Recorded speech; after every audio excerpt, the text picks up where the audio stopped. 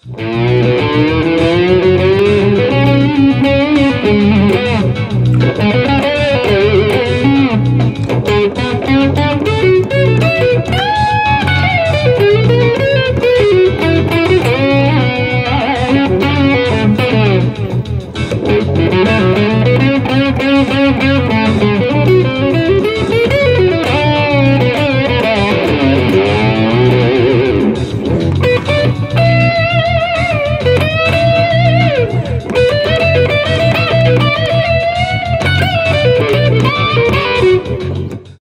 I'm Jude, director here at GIT, the guitar program at MI, and I'm sitting with one of the most respected rock fusion guitarists in the world. He's also an instructor here, Mr. Scott Henderson. And we thought actually today we'd kind of take you in the walls here at MI and show you some of the stuff that he might teach. And we thought we'd start actually with something that pretty much most guitar players, whether you're beginning or you've been playing 20 years, you probably use it a lot, the pentatonic shape. Believe it or not, a lot of what you just saw was kind of a B minor pentatonic shape, moving it around. What's the basic shape, just to remind everybody? Everybody knows this shape.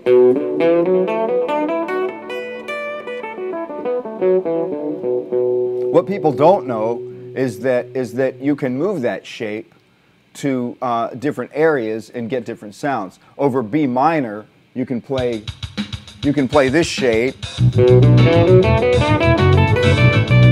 or you can take that up a whole step and play it here. So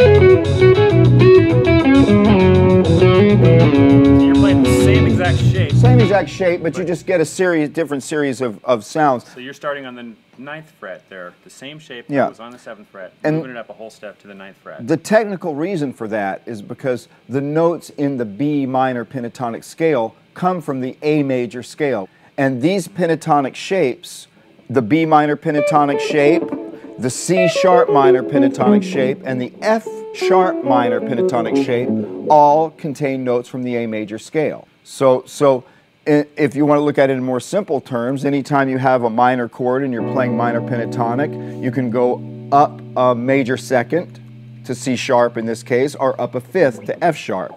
And they sound completely different. This one sounds like this. This one sounds like this.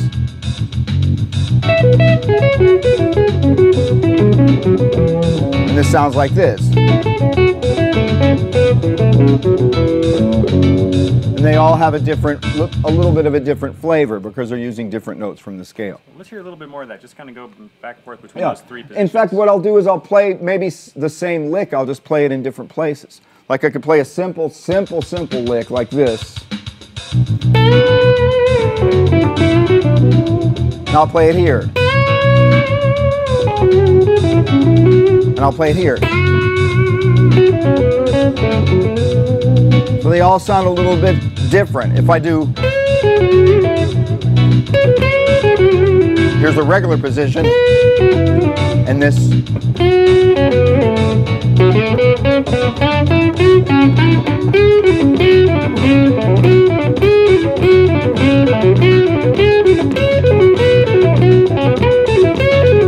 Just playing the same exact thing in those three different positions, and you get three different sounds. Adds a lot of color to your playing. Very cool. Now, you know, another thing that I noticed you do a lot is you might take the same 5 notes that we're talking about here, but you'll group them in rhythmic ways without leaving 4/4, but group them in ways that make it more interesting. Yeah, you can put 5s over 4, 7s over 4. If you take a lick like this, I think I learned this from John Scofield way back from the Star People album on Miles Davis. And I was a kid when that record was out. I was like, wow, what's that lick? And it's so simple. It's just a lick that goes like this. Now normally that would be in 4. And what I'm doing is leaving a rest at the end, like 1, 2, 3, 1, 2, 3, 4, 5, 6, 7, 8, 1, 2, 3, 4, 5, 6, 7, 8. And instead of leaving a rest, I'm going to get rid of the rest and just play it in 7, like this. I'll be your metronome. 3, 4.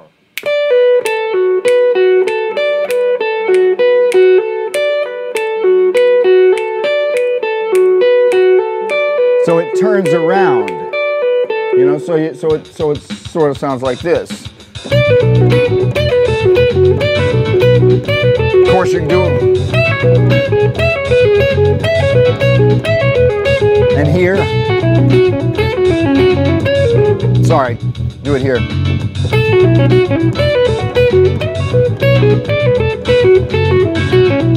Or you can skip strings and maybe do it like this. And all I'm doing now is skipping over the B string and playing just the E string and the G string. And I can also do that on the B string and the D string. Or I can do it on the G string and the A string. And lastly, the D string and the E string in the other position. So you end up with a wide variety of sounds like this.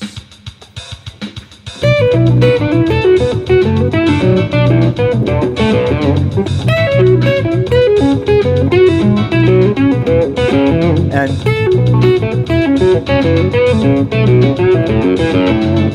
so, yeah, it's a nice little tool. I mean, if you do it too much, it sounds too patterny, but if you just throw a little piece of it here and there, most of the stuff that, any kind of rhythmic stuff you do, you don't do it for very long. You just do it enough just to gain a little bit of attention, and then you move on to something else. But all these little rhythmic tricks help. Some of these things that I do, like, so here's an interesting lick.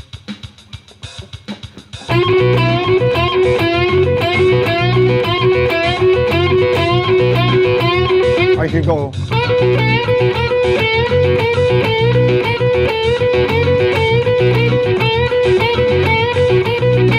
And all that is sevens. Yeah. Sevens over 4. If you count the lick like this, I have to count it in 7. You be my guy, and I'll just say 1, 2, 3, 4, and you go 1, 2, 3, 4, 5, 6, 7, 1, 2, 3, 4, 5, 6, 7, 1, 2, 3, 4, 5, 6, 7. You'll see what happens. 1, 2, 3, 4.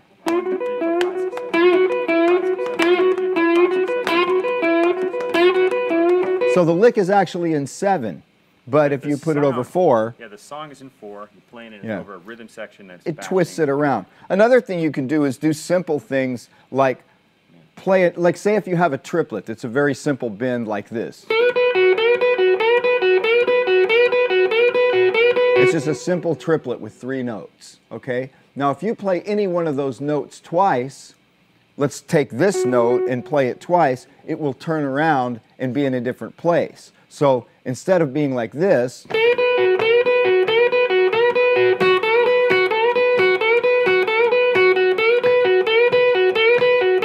so you can turn it around like that. Where you're just adding it once in a while, adding an extra note.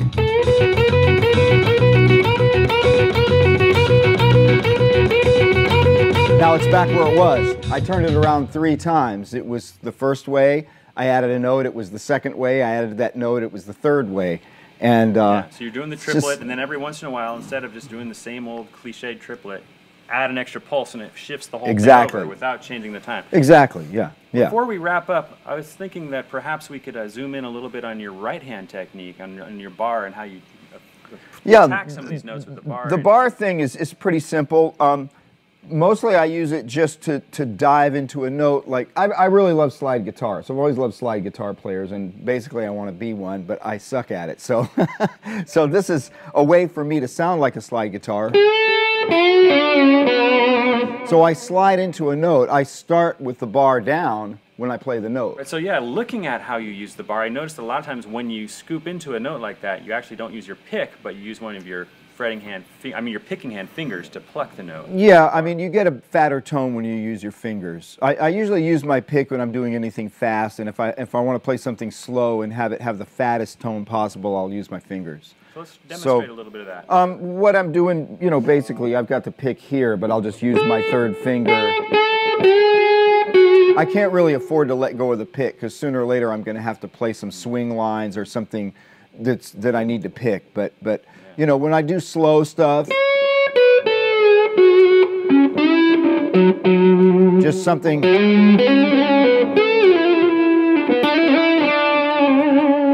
Sometimes you use the bar on 2 notes at once, like a... Yeah.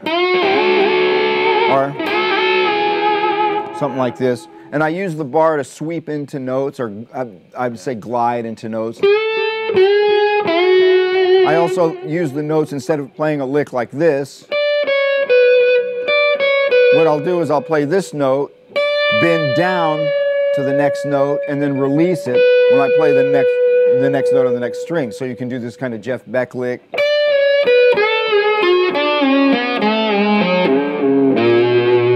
Right?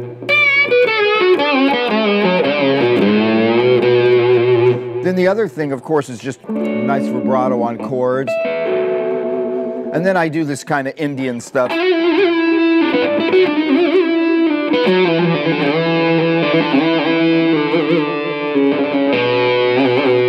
you never really know whether I'm doing it. Sometimes I do it with my fingers like this, or sometimes with the bar, and it sounds two different ways.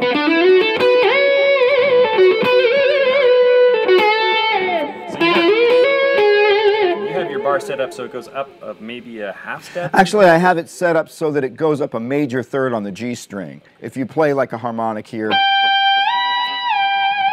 it actually needs to be tuned up because it's not quite making the major third. Yes, it did. Actually, I just didn't pull it far enough. So that's how I have it set up. Most people who do that to their Strat or similar guitars, such as your Sur guitar, their guitar will be out of tune for a week. How do you manage that? Actually, there's some tricks. Actually, it will stay in tune better if it is floating. But you have to do some things that are a little bit heavy. Maybe for some guys, maybe they'd want to take it to a guitar guy to have it done. But one of the things they do at Sur is they take the holes on the plate and they drill them a drill bit size bigger, or maybe even 2 drill bit size bigger, so that the bridge is very loose. Because that's the main fault of the Fender bridges, is that the hole is too small and the screw catches on the edge of the hole and makes it go out of tune. And it's a very simple matter just to drill the holes out. Right the six holes in the plate. Just drill them bigger. This has just got graphite. Well, first of all, if you don't have a guitar that's well made, if your string is in a perfect straight line from the bridge to the edge of the tuning key, it's never going to stay in tune because there's going to be pressure on the side of the nut and it's not going to stay in tune. But a good guitar, like a good Fender or a good Sur or whatever, you're going to have a nice straight line right down, all the way down to the bridge, and that way if you just put a little graphite powder in the nut, it's going to stay in tune.